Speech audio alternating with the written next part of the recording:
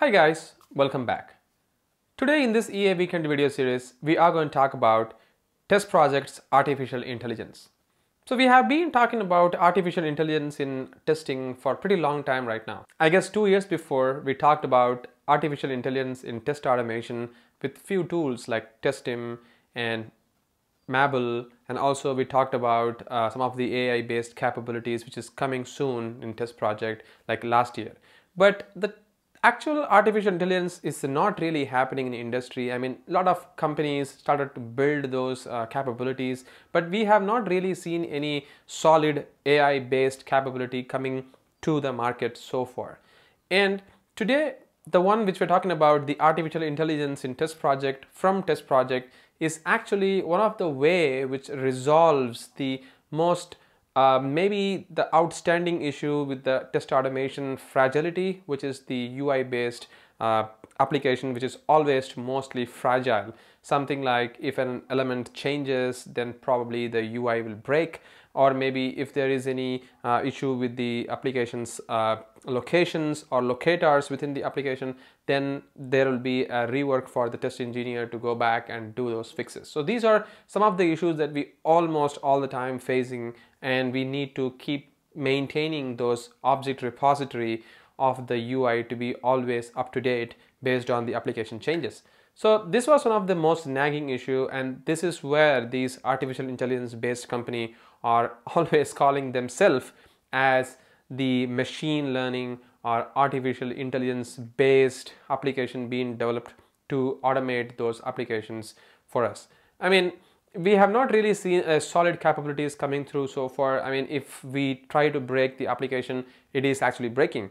I mean, the artificial intelligence is actually breaking to perform those action, and there are many reasons for that. I mean, we don't really have to talk about it. Maybe even I don't really have those understanding, so I don't really want to give a lot of thought about it. But today, the capability that we are going to basically see is the AI capability in test projects. I mean, test project has really been working on the AI capabilities, and this feature which the team has released itself is something an AI based capability, but it is not like a machine learning or maybe the neural processing engine, something like that. They never called anything like that. They said it is an AI based capability on their application, which actually try to resolve some of the most problems or problematic issues with the UI itself. Like if there is any UI being changed or broken, then they try to fix it easily using their capabilities. I mean, we'll look into all those things in this particular EA Weekend video series, and we'll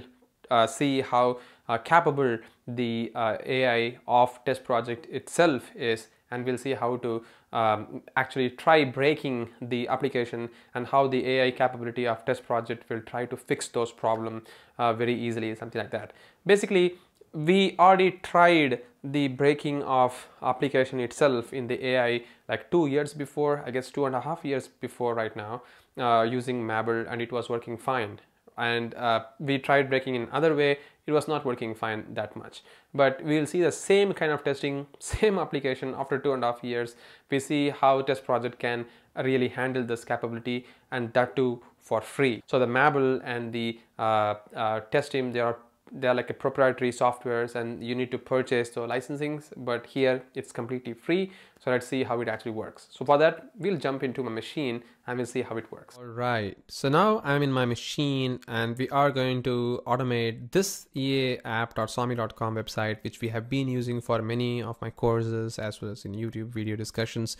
And this is the application. We'll try to see if we could be able to automate it, and we'll see what if this application's element changes and how test projects can gracefully handle that.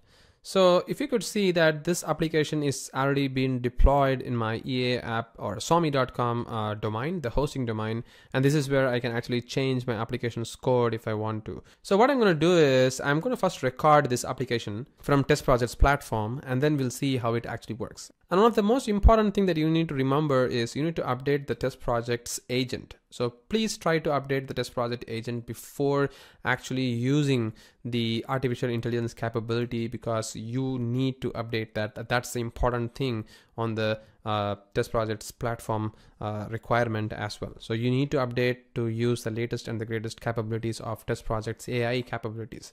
If not, you may not see the capability working as expected.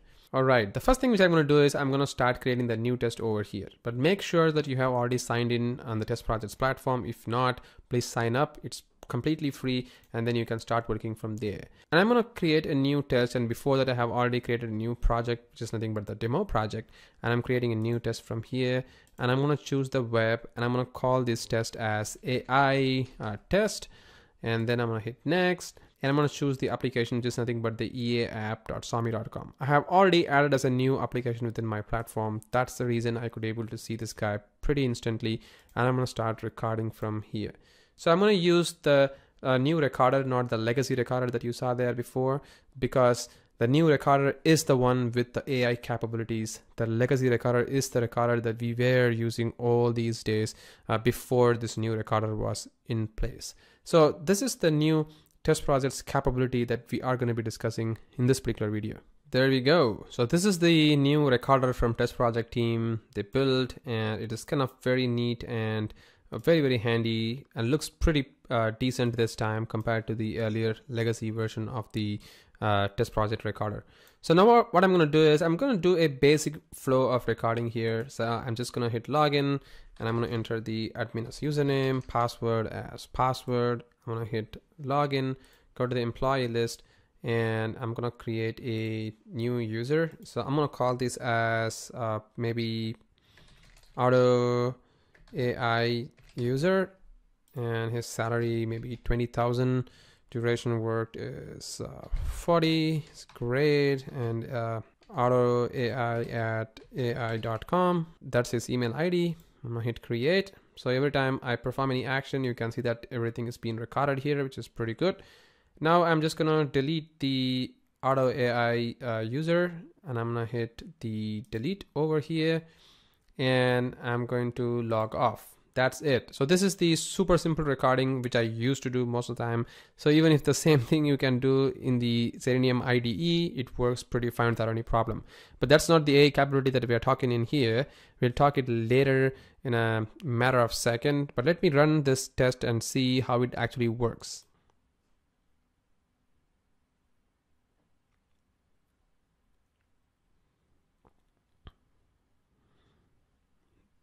There we go. You can see that it works pretty charming without any problem. I mean, that's the capability of test project. Everything is looking pretty good. So we already know that this is going to work without any problem in test project. So that's all good right now. So what I'm going to do right now is I'm just going to rip this application a bit, and then I will see if the test project's AI capability is going to work fine or not. And I will show you how the AI capability of test project actually works behind the scene. But before that, let me just show you what changes that I'm going to make into this application. So you can see the application that I have right now has an ID of if I go to the app over here, and if I log in, and if I see the name of this particular employee, you can see that the name is actually name, and the ID is name itself. And if I go and see the salary here, the name of the salary field is salary, and the ID is salary. Similarly, department worked, grade, and email. Because it's an MVC based application, it automatically generates the name and ID if you don't really pass them one. But what I'm going to do this time is I have written this application myself, so I have the source code of this application. It is also available in the GitHub if you want to use it. So all you have to do is you just have to add your own custom namings and IDs like that. So I'm just going to change the name as name1 and ID as name1 like that. Similarly for the salary one and the duration work like that. So if I do a changes for these controls, and if we make this test to run, for sure in Selenium this is not going to work if you have identified using its name. If you are identified using its ID, then it's not going to work as well. But this will work if you have an XPath or maybe it's a neighbor item, something like that. But I'm just going to see how this capability is going to be working with test project itself. So all I'm going to do is I'm just going to open this folder in the file explorer, and I have this particular application over here. And let me go to the file manager here. I know this is sitting in the employee folder. Oops, seems like I have lost my authentication there. So let me go to the view again, to the employee, and I have the create. So let me just download this guy, just like a backup probably. And I'm going to upload the file and see how it actually breaks. So for that, let me just copy the path. And if I just try to upload this, and if I just upload the file, so you can see that the file has been uploaded. And now you can see that once I refresh this application on the hosting site, it will just go and contact the IIS server, which is running over there. And now you can see that the element has been completely jeopardized. It's because of the element has been completely changed. We just replaced it. And you can see that the name this time has a name, but the ID is like name1. Similarly, if you see the salary, it has the ID of salary1, I guess. And similarly for the duration worked, and even the control has lost its CSS capabilities because I have just jeopardized that. I've just modified that particular element completely. And we'll see if this particular application's element is being identified by the test project and it works as expected. So for that, I'm going to go back to our TestProject platform this time, and I will click this guy over here. And if I try to run this test, we will see how it actually works. I'm just going to hit this record. All right, so now we have our test project recorder up and running. So let me run the test and see how the test project is going to handle the UI element changes. So you can see that now it has went to this create new, but do you see that it entered the auto AI user pretty instantly? I mean, it could able to find it so quickly, but for the salary, it is just waiting for the element to be identified. So it's waiting for the AI capabilities of test project to resolve it. And somehow it identified the element, I guess. It could able to type there on the salary. I mean, just click that on the salary. And now it's going to try to enter some value there. I mean, for the first time, it will be slow, but for the second time, it's going to be fast. Did you see that? It just entered the value 20,000 there. And it also says that step 12 was self-healed by TestProject AI, and it will be faster next time, which is pretty cool. It tells us some information there that it's been self-healed. So now you can see that the TestProject AI tells us that the AI has found better locators, like the salary has been changed, the name. So the hash salary, which is the ID salary, is not found, and that's why we're going to use the name as salary. Similarly, the duration worked was not found in ID, rather the name was found, and I'm going to use this one right now, which is pretty cool. So if I just confirm it right now, TestProject is going to make the changes behind the scene. And now if I run the test next time, you can see that the same test is going to be super fast as like the normal test that it does, which is pretty cool. So this is one of the AI capability that I was talking about. And in order to break this, I mean, in order to make the test project to fail, if you want to, let's say the duration worked as well, you can go and see what is the element which it has is found, which is like duration worked over here. So if I want to maybe just rename that from the duration worked like that, like the CSS element as duration worked 1 over here. And even if I want to change the XPath, something very, very random like that, nobody's going to do like this. If I just save it, and if I try to run this test right now, I mean, we just broke the element locators intentionally right now, but you can see that TestProject will try to self-heal the locator by going through each and every element it could be able to locate. If it couldn't be able to locate, it will just do a failover to the next element which it can able to identify. You can see the duration worked, and that's why it could able to identify that, which is pretty cool. So now it tells us that this duration worked 1 is also not working for the CSS locator. Can we just use the XPath, this one, which is looking promising this time. So if I confirm that, next time it is going to identify using that locator. So this is one of the coolest capability of TestProject.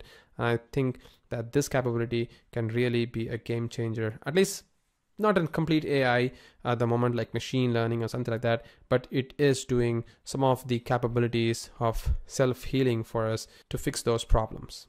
So now you have actually seen how TestProject is actually working with the capability of its locators being identified by having multiple locator strategy in that particular platform, and it also could able to resolve the issue. If one locator fails, then it fall overs to the next locator, tries to identify that, and if that fails as well, then it follows to the next locator, and then it try to see if that can be identified using that particular matching locators. I mean, you can now also add your own locators if you want, if you feel that these locators that the TestProject platform has grabbed itself is not enough, then probably you have to update that as well. You have the capability of adding that up as well within the TestProject platform, and these things are really good. I mean, if you have all these capabilities in place, you can easily do the automation without having it more fragile, something like that. It is really, really cool.